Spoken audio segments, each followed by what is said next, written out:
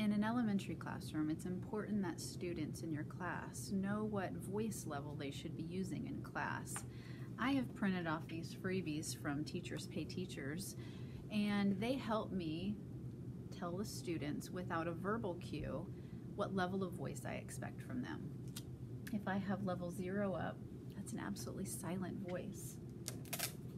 I put these up just by a little Velcro dot. Level 1 voice is a whisper voice. This is usually when they're reading to themselves. Level 2 voice is a partner voice, and I tell them that a partner voice is only their partner can hear them. A level 3 voice is maybe when they're working in table groups or a cooperative group. Level 4 voice is a presentation voice.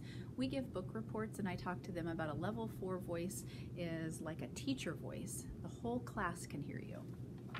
And a level 5 voice. We reserve level 5 voices for outside. You can make these or print them off Teachers Pay Teachers or any other site online. Allow your children to understand that in a classroom we all have to have a certain voice level. This is just a way to cue them without verbally telling them how loud their voices should be. Try this in your classroom.